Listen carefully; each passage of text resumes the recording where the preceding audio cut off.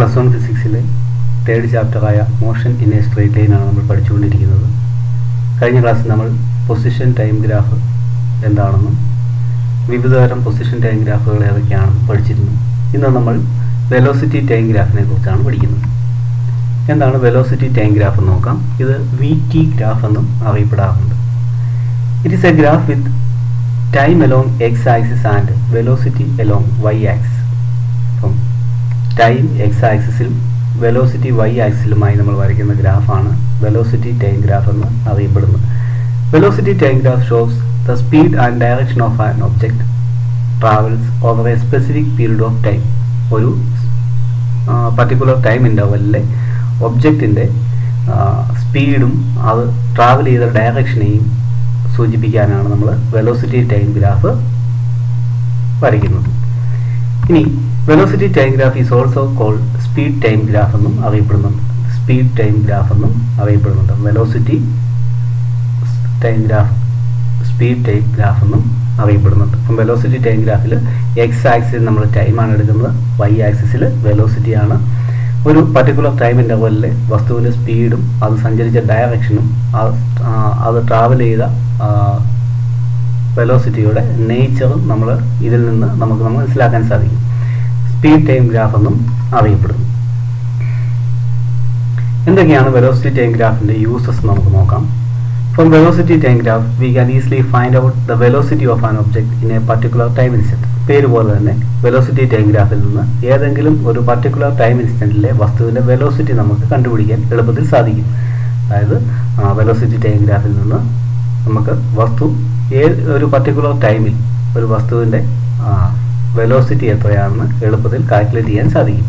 അതുപോലെ തന്നെ velocity time ഗ്രാഫിൻ്റെ area ഗ്രാഫിൻ്റെ the area under velocity time graph gives displacement of the object in the time interval. velocity time ഗ്രാഫിൻ്റെ അടിയിലുള്ള ഭാഗത്തിൻ്റെ area, അതായത് ഗ്രാഫിൻ്റെ area എന്തിനെയാണ് സൂചിപ്പിക്കുന്നത്? Displacement of the object in that time interval. ആ time ഇൻ്റർവലിലെ വസ്തുവിൻ്റെ ഡിസ്പ്ലേസ്മെൻറ്റിനെയാണ് സൂചിപ്പിക്കുന്നത്. then slope of the velocity time graph gives acceleration of that object. velocity time ഗ്രാഫിൻ്റെ slope ആക്സിലറേഷനെ സൂചിപ്പിക്കുന്നു. എങ്ങനെയാണ് velocity time ഗ്രാഫിൻ്റെ area കണ്ടുപിടിക്കുന്നത്, അത് ഡിസ്പ്ലേസ്മെൻറ്റ് എങ്ങനെയാണ് ലഭിക്കുന്നതെന്നും അതുപോലെ സ്ലോപ്പിൽ നിന്ന് എങ്ങനെയാണ് ആക്സിലറേഷൻ കണ്ടുപിടിക്കുന്നതെന്നും നമ്മൾ ഡീറ്റെയിൽ ആയിട്ട് പിന്നീട് പഠിക്കുന്നുണ്ട്. അപ്പോൾ ഇത്രയും കാര്യങ്ങൾ മാത്രം അറിഞ്ഞിരുന്നാൽ മതി. വെലോസിറ്റി ടൈം ഗ്രാഫിൻ്റെ യൂസസ് എന്തൊക്കെയാണ്? വെലോസിറ്റി ടൈം ഗ്രാഫ് നിന്ന് നമുക്ക് ഒരു പർട്ടിക്കുലർ ടൈം ഇൻസ്റ്റൻറ്റിലെ വസ്തുവിൻ്റെ വെലോസിറ്റി കണ്ടുപിടിക്കാൻ പറ്റും. അതുപോലെ തന്നെ ആ വെലോസിറ്റിയുടെ നേച്ചർ എങ്ങനെയാണ്? യൂണിഫോം വെലോസിറ്റി ആണോ അല്ലെങ്കിൽ ഏത് രീതിയിലാണ് വസ്തു സഞ്ചരിച്ചത്? ആ മോഷൻ്റെ നേച്ചർ കണ്ടുപിടിക്കാൻ സാധിക്കും. അതുപോലെ തന്നെ ഗ്രാഫിൻ്റെ ഏരിയയിൽ നിന്ന് നമുക്ക് ഡിസ്പ്ലേസ്മെൻറ്റ് കണ്ടുപിടിക്കാൻ പറ്റും. ഗ്രാഫിൻ്റെ സ്ലോപ്പിൽ നിന്ന് നമുക്ക് ആക്സിലറേഷൻ കണ്ടുപിടിക്കാൻ സാധിക്കും. ഇനി ഒരു സ്റ്റേഷനറി ഒബ്ജക്റ്റ് അല്ലെങ്കിൽ റെസ്റ്റിലുള്ള ഒരു വസ്തുവിൻ്റെ വെലോസിറ്റി ടൈം ഗ്രാഫ് എപ്രകാരമാണ് നമുക്ക് നോക്കാം. നമ്മൾ പറഞ്ഞു വെലോസിറ്റിയിലെ വൈ ആക്സിസിലും ടി അല്ലെങ്കിൽ ടൈം എക്സ് ആക്സിലുമാണ് നമ്മൾ എടുക്കുന്നതെന്ന് പറഞ്ഞു. വസ്തു റെസ്റ്റിലാണെങ്കിൽ അതിൻ്റെ വെലോസിറ്റി എത്രയായിരിക്കും? 0 ആയിരിക്കും. റെസ്റ്റിലുള്ള വസ്തുക്കളുടെ എല്ലാം വെലോസിറ്റി 0 ആയിരിക്കും. അതുകൊണ്ട് അതിൻ്റെ വെലോസിറ്റി ടൈം ഗ്രാഫ് എന്ന് പറയുന്നത് ഒരു സ്ട്രെയിറ്റ് ലൈൻ. ഇവിടെ നോക്കാം, ഇവിടെ ഒരു റെഡ് ഇങ്കിന് ഒരു ലൈൻ വരച്ചിട്ടുണ്ട്. ടൈം ആക്സിസിൽ കൂടെ തന്നെ ആയിരിക്കും. അതായത് straight line passing through the time axis, അതായിരിക്കും അതിൻ്റെ ഷേപ്പ് എന്ന് പറയുന്നത്. അപ്പോൾ റെസ്റ്റിലുള്ള വസ്തു അല്ലെങ്കിൽ സ്റ്റേഷനറി ഒബ്ജക്റ്റ് അതിൻ്റെ വെലോസിറ്റി 0 ആയതുകൊണ്ട് വെലോസിറ്റിയുടെ വാല്യൂ 0, 1, 2, 3 എന്ന് പറഞ്ഞ് ഇവിടെ ഇൻക്രീസ് ചെയ്യുകയാണ്. നോക്കുക, ഇവിടെയാണ് വെലോസിറ്റി 0 ആണ്. അപ്പോൾ ഏത് ടൈം ഇൻസ്റ്റൻ്റ് എടുത്താലും അവിടെയെല്ലാം വെലോസിറ്റി എത്രയായിരിക്കും? 0 ആയിരിക്കും. അപ്പോൾ ഇവിടെ ഈ റെഡ് ലൈൻ ഉപയോഗിച്ച് വരച്ചിരിക്കുന്നതാണ് ഇവിടുത്തെ സ്റ്റേഷനറി ഒബ്ജക്റ്റിൻ്റെ വെലോസിറ്റി ടൈം ഗ്രാഫ് എന്ന് പറയുന്നത്. നേച്ചർ എങ്ങനെയാണ്? Straight line passing through time axis.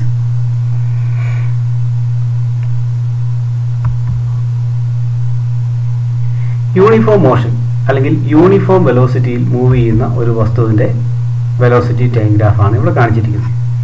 ഇവിടെ നോക്കുക, straight line parallel to time axis. Time ആക്സിസിന് parallel ആയിട്ടുള്ള ഒരു സ്ട്രെയിറ്റ് ലൈനാണ്. കാരണം എന്താണ്? നമ്മൾ പറഞ്ഞു ഏത് ടൈം ഇൻസ്റ്റൻ്റ് എടുത്താലും അവിടെയെല്ലാം വെലോസിറ്റി കോൺസ്റ്റൻ്റ്. വെലോസിറ്റിക്ക് ഒരു വാല്യൂ ഉണ്ട്. ഇപ്പോൾ ഒരു 5 മീറ്റർ പെർ സെക്കൻഡ് എന്ന് പറയുന്ന ഒരു വാല്യൂ ആണെന്ന് വിചാരിക്കുക. ഏത് ടൈം ഇൻസ്റ്റന്റ് എടുത്താലും അവിടെയെല്ലാം അതിന്റെ വെലോസിറ്റി എന്ന് പറയുന്നത് 5 മീറ്റർ പെർ സെക്കൻഡ് ആയിരിക്കും. അപ്പോൾ ഏത് ടൈം ഇൻസ്റ്റന്റ് എടുത്താലും വെലോസിറ്റി എങ്ങനെയായിരിക്കും? കോൺസ്റ്റന്റ് ആയിരിക്കും. അപ്പോൾ യൂണിഫോം മോഷനിൽ അല്ലെങ്കിൽ യൂണിഫോം വെലോസിറ്റിയിലാണ് വസ്തു മൂവ് ചെയ്യുന്നതെന്നുണ്ടെങ്കിൽ ആ വസ്തുവിന്റെ വെലോസിറ്റി ടൈം ഗ്രാഫ് എന്ന് പറയുന്നത് is A straight line parallel to time axis.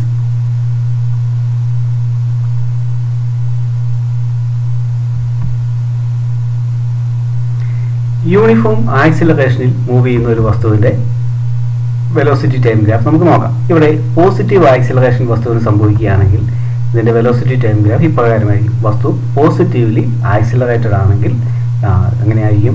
Velocity time graph ആണ് ഈ കാണിച്ചിരിക്കുന്നത്. ഇനി വസ്തുവിന്റെ നെഗറ്റീവ് ആക്സിലറേഷൻ ആണ് അല്ലെങ്കിൽ റിറ്റാർഡേഷൻ ആണെങ്കിൽ velocity time graph ഇപ്രകാരമായിരിക്കും.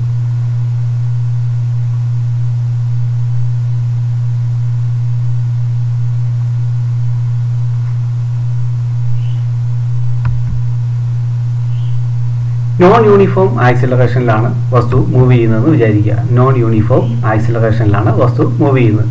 Non uniform ആക്സിലറേഷനിൽ നമ്മൾ പറഞ്ഞു ഇവിടെ വസ്തുവിന്റെ പോസിറ്റീവ് ആക്സിലറേഷൻ, വസ്തു ആക്സിലറേറ്റ് ചെയ്യപ്പെടുകയാണെങ്കിൽ പരാബോളിക് ഷേപ്പിലായിരിക്കും. അതായത് വെലോസിറ്റി ടൈം ഗ്രാഫ് ഇപ്രകാരമായിരിക്കും. ഇനി വസ്തുവിന്റെ ആക്സിലറേഷൻ നെഗറ്റീവ് ആണെങ്കിൽ, അതായത് റിറ്റാർഡേഷൻ ആണ് വസ്തുവിന് സംഭവിക്കുന്നതെന്നുണ്ടെങ്കിൽ ഈ ഗ്രാഫ് ഈ ഷേപ്പിലായിരിക്കും. അപ്പോൾ നോൺ യൂണിഫോം ആക്സിലറേഷനിലെ പോസിറ്റീവ് ആക്സിലറേഷനും നെഗറ്റീവ് ആക്സിലറേഷനും ഉള്ള കേസുകളിലെ വെലോസിറ്റി ടൈം ഗ്രാഫാണ് നമ്മൾ കാണിച്ചിരിക്കുന്നത്.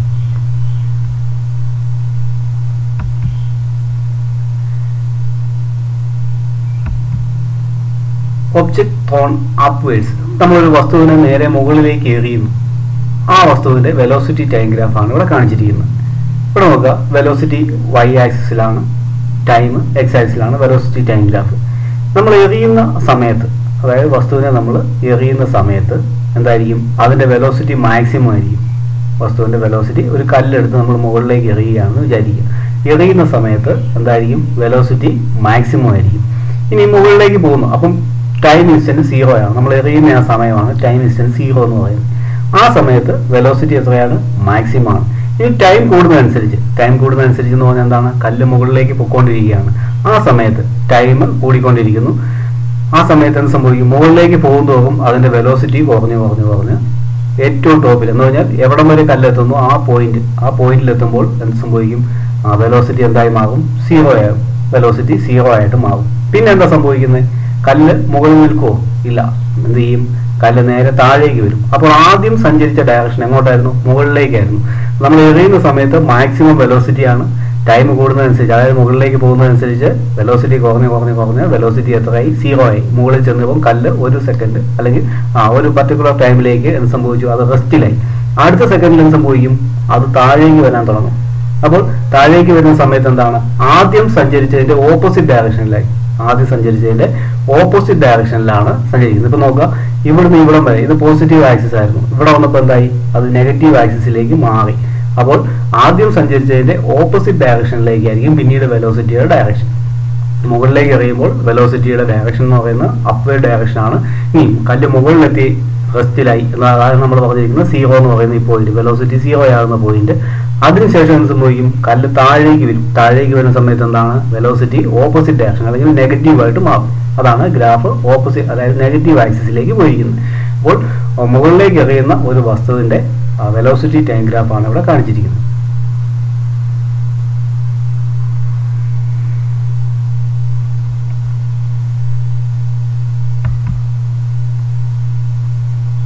ഇറഗുലർ മോഷൻ, വസ്തു ഒരു റെഗുലർ മോഷനിലല്ല മൂവ് ചെയ്യുന്നതെന്നുണ്ടെങ്കിൽ, നമ്മൾ മുമ്പേ പറഞ്ഞ പോലെ യൂണിഫോം വെലോസിറ്റിയിലോ അല്ലെങ്കിൽ യൂണിഫോം ആക്സിലറേഷനിലോ അല്ല വസ്തു മൂവ് ചെയ്യുന്നതെന്നുണ്ടെങ്കിൽ വസ്തുവിന്റെ വെലോസിറ്റി ടൈം ഗ്രാഫ് ഈ പ്രകാരമായിരിക്കും.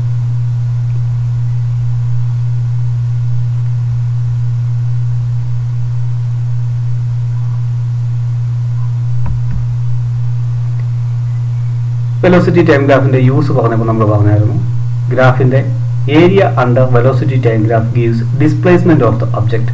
വെലോസിറ്റി ടൈം ഗ്രാഫിന്റെ ഏരിയ എന്തിനെ സൂചിപ്പിക്കുന്നു? ഡിസ്പ്ലേസ്മെന്റിനെ സൂചിപ്പിക്കുന്നു എന്ന് പറഞ്ഞു. അതിന്റെ പ്രൂഫാണ് നമ്മളിവിടെ പറയുന്നത്. നമ്മളിവിടെ യൂണിഫോം മോഷനിലുള്ള ഒരു വസ്തുവിന്റെ വെലോസിറ്റി ടൈം ഗ്രാഫാണ് തന്നിരിക്കുന്നത്. യൂണിഫോം മോഷനിൽ അല്ലെങ്കിൽ യൂണിഫോം വെലോസിറ്റിയിൽ മൂവ് ചെയ്യുന്ന ഒരു വസ്തുവിൻ്റെ നമ്മൾ പറഞ്ഞായിരുന്നു it's A straight line parallel to time axis എന്ന് പറഞ്ഞു. അതാണ് ഈ കാണിച്ചിരിക്കുന്ന ഗ്രാഫ്. നോക്കുക, t1 എന്ന് പറയുന്ന ഒരു ടൈം ഇൻസ്റ്റന്റ്, t1 എന്ന് പറയുന്ന ഒരു ടൈം ഇൻസ്റ്റന്റും ഇവിടെ t2 എന്ന് പറയുന്ന ഒരു ടൈം ഇൻസ്റ്റന്റും തന്നിരിക്കുന്നു. ടൈമിന്റെ രണ്ട് പോയിന്റുകളാണ്, t1 എന്ന് പറയുന്ന ഒരു പോയിന്റ്, t2 എന്ന് പറയുന്ന ഒരു പോയിന്റ്, രണ്ട് പോയിന്റുകൾ ടൈമിന്റെ രണ്ട് പർട്ടിക്കുലർ ഇൻസ്റ്റന്റുകളാണ് തന്നിരിക്കുന്നത്. ഇനി t1 എന്ന് പറയുന്ന സമയത്ത് വസ്തുവിന്റെ വെലോസിറ്റി ഇതായിരിക്കും v1 എന്ന് നമുക്ക് വേണേൽ പറയാം. ഇനി t2 എന്ന് പറയുന്ന സമയത്തുള്ള വെലോസിറ്റി നമുക്ക് v2 എന്ന് വേണേൽ റെപ്രസെന്റ് ചെയ്യാം. അപ്പോൾ നമ്മൾ പറയുന്നതാണ് t1 എന്ന് പറയുന്ന ഈ പർട്ടിക്കുലർ t1ൽ നിന്ന് t2ലേക്ക് വസ്തു സഞ്ചരിച്ച സമയത്ത് ഉണ്ടായ ഗ്രാഫിലെ ഒരു പർട്ടിക്കുലർ ഏരിയ നമ്മൾ കൺസിഡർ ചെയ്യുകയാണ്. അതാണ് ഇവിടെ PQRS എന്ന് പറഞ്ഞിരിക്കുന്നത്. PQRS എന്ന് പറയുന്നതാണ് ഇവിടുത്തെ area under velocity time graph. നമ്മൾ കൺസിഡർ ചെയ്യുന്ന ഈ ടൈം ഇന്റർവെല്ലിലെ വസ്തു കവർ ചെയ്ത ഏരിയ നമുക്ക് നോക്കാം. The velocity diagram of an object moving with uniform velocity v is shown. Let P and Q be the 2 points on the graph. P യും Q ഗ്രാഫിലെ രണ്ട് പോയിന്റുകളാണ്. at time instance T1 and T2. T1 എന്ന് പറയുന്ന time ഇൻസ്റ്റന്റിലെ point velocity time ഗ്രാഫിലെ point P യും T2 എന്ന് പറയുന്ന time ഇൻസ്റ്റന്റിൽ velocity time ഗ്രാഫിലുള്ള point Q ആണ്. ഇനി നമ്മൾ പറഞ്ഞു area under velocity time graph is equal to the area of rectangular PQRS. നമുക്ക് ഈ ഇവിടെയുള്ള ഈ ഏരിയ നമുക്ക് കണ്ടുപിടിക്കാം. ഈ ഏരിയ കണ്ടുപിടിക്കാൻ എന്ത് ചെയ്താൽ മതിയാവും? ഈ റെക്ടാങ്കിളിന്റെ PQRS എന്ന് പറയുന്ന റെക്ടാങ്കിളിന്റെ ഏരിയ കണ്ടുപിടിച്ചാൽ മതിയാവും. അതിനുവേണ്ടി നമുക്കറിയാം അങ്ങനെയാണ് റെക്ടാങ്കിളിന്റെ ഏരിയ കണ്ടുപിടിക്കുന്നത്. ലെങ്ത് ഇൻറ്റു ബ്രെഡ്ത്ത് ആണ്. ഇവിടെ ലെങ്ത് എന്ന് പറയുന്നത് നമുക്ക് QR എന്ന് എടുക്കാം. QR എന്ന് പറയുന്നതാണ് ഇവിടുത്തെ ലെങ്ത്. അതുപോലെ തന്നെ ബ്രെഡ്ത്ത് എന്ന് പറയുന്നത് SR ആണെന്ന് വിചാരിക്കാം. QR എന്ന് പറയുന്നത് ലെങ്തും SR എന്ന് പറയുന്നത് ബ്രെഡ്ത്തുമായിട്ട് നമ്മൾ എടുത്തു കഴിഞ്ഞാൽ നമുക്ക് ഇങ്ങനെ എഴുതാൻ പറ്റും. QR എന്ന് പറയുന്നത് എന്താണ്? ഇത് നോക്കാം, ഇവിടെ നോക്കാം, ഈ ഗ്രാഫിൽ നോക്കുക. QR എന്ന് പറഞ്ഞാൽ എന്താണ്? 0 മുതൽ V വരെ എന്ന് പറഞ്ഞാൽ V മൈനസ് 0 നമുക്ക് പറയാം. Final velocity minus initial velocity. അപ്പോൾ ഫൈനൽ വെലോസിറ്റി V ആണ്, ഇനിഷ്യൽ വെലോസിറ്റി എന്താണ്? 0 ആണ്. അപ്പോൾ നമുക്ക് ഇങ്ങനെ പറയാം V മൈനസ് 0. അതിന് നമുക്ക് V എന്ന് എഴുതാം. QR എന്നുള്ളതിന് നമുക്ക് V എന്ന് റെപ്രസെന്റ് ചെയ്യാം. ഇനി ഇവിടെ നോക്കുക, SR എന്ന് പറഞ്ഞു കഴിഞ്ഞാൽ ഈ ഡിസ്റ്റൻസ് ആണ്. എത്ര വരും? T2 മൈനസ് T1 ആണ്. Final time minus initial time. അപ്പം T2 മൈനസ് T1. അപ്പോൾ നമുക്ക് ഇങ്ങനെ എഴുതാം QR ഇൻറ്റു SR എന്നുള്ളതിന് നമുക്ക് QR-ന് പകരം നമുക്ക് V എന്നും SR-ന് പകരം T2 മൈനസ് T1 എന്നും എഴുതാം. ഇനി V എന്ന് പറഞ്ഞാൽ എന്താണ്? വെലോസിറ്റി ആണ്. T2 മൈനസ് T1 എന്ന് പറഞ്ഞാൽ എന്താണ്? ടൈം ആണ്. വെലോസിറ്റി ഇൻറ്റു ടൈം എന്ന് പറയുന്നത് ഡിസ്പ്ലേസ്മെന്റ് ആണ്. നമ്മൾ പറഞ്ഞായിരുന്നു വെലോസിറ്റി കാണാനുള്ള ഇക്വേഷൻ പറഞ്ഞു.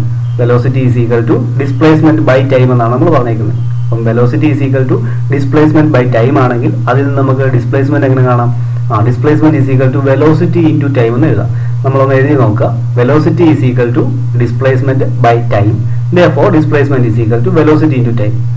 വെലോസിറ്റിയുടെ ഇക്വേഷൻ ഒന്ന് നോക്കിയാൽ മതി. അപ്പോൾ velocity into time is equal to displacement ആണ്. നമ്മൾ എന്താ കണ്ടുപിടിച്ചത്? Area under velocity time graph അല്ലെങ്കിൽ PQR എന്ന് പറയുന്ന റെക്ടാങ്കിളിന്റെ ഏരിയയാണ് നമ്മൾ കണ്ടുപിടിച്ചപ്പോൾ നമുക്ക് ഡിസ്പ്ലേസ്മെന്റ് എന്ന് കിട്ടി. അതായത് area under velocity time graph is equal to displacement of the object. വസ്തുവിന്റെ ഡിസ്പ്ലേസ്മെന്റിനെ സൂചിപ്പിക്കുന്നു. വെലോസിറ്റി ടൈം ഗ്രാഫിന്റെ ഏരിയ വസ്തുവിന്റെ ഡിസ്പ്ലേസ്മെന്റിനെ സൂചിപ്പിക്കുന്നത് നമുക്ക് ലഭിച്ചു.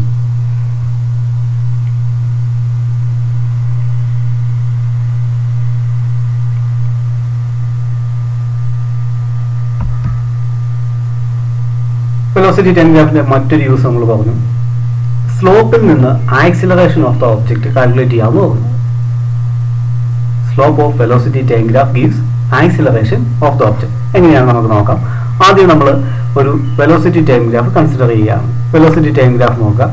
ഇവിടെ വെലോസിറ്റി ടൈം ഗ്രാഫിൽ രണ്ട് ടൈം ഇൻസ്റ്റന്റുകൾ നമ്മൾ കൺസിഡർ ചെയ്യുന്നു. T1 എന്ന് പറയുന്ന ഒരു ടൈം ഇൻസ്റ്റന്റ് കൺസിഡർ ചെയ്യുന്നു. T1 എന്ന് പറയുന്ന ടൈം ഇൻസ്റ്റന്റിലെ വെലോസിറ്റി എന്ന് പറയുന്നത് V1 ആണ്. T1 എന്ന് പറയുന്ന ടൈമിലുള്ള വെലോസിറ്റി V1 ആണ്.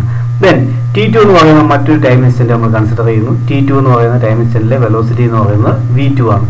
അപ്പോൾ നമ്മൾ രണ്ട് ടൈം ഇന്റർവെൽസ് T2 എന്ന് പറയുന്ന ഒരു ടൈമും T1 എന്ന് പറയുന്ന ഒരു ടൈമും നമ്മൾ കൺസിഡർ ചെയ്യുന്നു. അതുപോലെ V2 എന്ന് പറയുന്ന V1 മൈനസ് നോക്കിങ്ങനെ രണ്ട് ടൈമുകൾ T1 എന്ന് പറയുന്ന ടൈമിലുള്ള വെലോസിറ്റി V1 എന്നും T2 എന്ന് പറയുന്ന ടൈമിലുള്ള വെലോസിറ്റി V2 എന്നും നമുക്ക് കിട്ടി. നമ്മൾ ഗ്രാഫ് വരയ്ക്കുകയാണ്. ഗ്രാഫിലെ സ്ലോപ്പ് നമ്മൾ കണ്ടുപിടിക്കുകയാണ്. A എന്ന് പറയുന്ന ഒരു പോയിന്റ് ഗ്രാഫിലുണ്ട്. അതുപോലെ തന്നെ C എന്ന് പറയുന്ന ഒരു പോയിന്റ്. ഈ പോയിന്റുകളെ കണക്ട് ചെയ്തുകൊണ്ട് നമ്മളൊരു ഗ്രാഫിൻ്റെ സ്ലോപ്പ് നമ്മൾ വരയ്ക്കുന്നു. സ്ലോപ്പ് നമുക്ക് ഇങ്ങനെ കിട്ടും. ഇപ്പോൾ നമുക്കിവിടെ കിട്ടിയേക്കുന്ന ഒരു ട്രയാങ്കിളാണ് ABC എന്ന് പറയുന്ന ട്രയാങ്കിൾ നമുക്ക് ലഭിച്ചിട്ടുണ്ട്. ഇനി നമ്മളോട് പറയുവാണ്, കഴിഞ്ഞ ക്ലാസ്സിൽ നമ്മൾ പറഞ്ഞു സ്ലോപ്പ് കണ്ടുപിടിക്കാനായിട്ട് നമ്മൾ എന്ത് ചെയ്യണമെന്നാണ് പറഞ്ഞത്, ടാൻ തീറ്റയാണ്. അപ്പം നമുക്കിങ്ങനെ കിട്ടും, ഓപ്പോസിറ്റ് സൈഡ് എന്ന് പറയുന്നത് എന്താണ്, ഈ ആംഗിളാണ് തീറ്റ എന്ന് നമ്മൾ പറയുന്നത്. ഈ ആംഗിൾ തീറ്റ ആണെങ്കിൽ ഓപ്പോസിറ്റ് സൈഡ് എന്ന് പറയുന്നത് എന്താണ്, BC ആണ്. ഡിവൈഡ് ബൈ അഡ്ജസെന്റ് സൈഡ് എന്ന് പറയുന്നത് AB ആണ്. അപ്പോൾ slope is equal to BC divide by AB നമുക്ക് കിട്ടും. BC divide by AB. ഇനി BC എന്ന് പറയുന്ന ലെങ്ത് ഒന്ന് നോക്കി. BC എന്ന് പറയുന്ന ലെങ്ത് ഇതാണ്. അങ്ങനെയാണ് V2 മൈനസ് V1 ആണ്. BC is equal to V2 minus V1 ആണ്. ഇനി AB എന്ന് പറയുന്ന ലെങ്ത് ഒന്ന് നോക്കി. AB എന്ന് പറയുന്ന ലെങ്ത് എന്താണ്, T2 മൈനസ് T1 ആണ്. AB is equal to T2 minus T1 ആണ്. അപ്പം BC is equal to V2 minus V1 ആണ്. AB is equal to T2 minus T1 ആണ്. ഇനി V2 മൈനസ് V1 എന്ന് പറഞ്ഞാൽ എന്താണ്, final velocity minus initial velocity, അതായത് ചേഞ്ച് ഇൻ വെലോസിറ്റി. അപ്പോൾ നമുക്ക് എങ്ങനെ കിട്ടും, ഡെൽറ്റ T എന്ന് കിട്ടും. ഇനി T2 മൈനസ് T1 എന്ന് പറഞ്ഞാലോ ചേഞ്ച് ഇൻ ടൈം ആണ്, അതായത് ഡെൽറ്റ T എന്നാണ്. Delta V by delta T എന്ന് പറഞ്ഞാൽ എന്താണ്, rate of change of velocity ആണ്. ഇതെന്താണ്, ആക്സിലറേഷൻ ആണ്. Rate of change of velocity is equal to acceleration. അപ്പോൾ slope of the velocity time graph gives acceleration of the body. നമുക്ക് velocity time ഗ്രാഫിന്റെ സ്ലോപ്പിൽ നിന്ന് ആക്സിലറേഷൻ കണ്ടുപിടിക്കാൻ സാധിക്കും.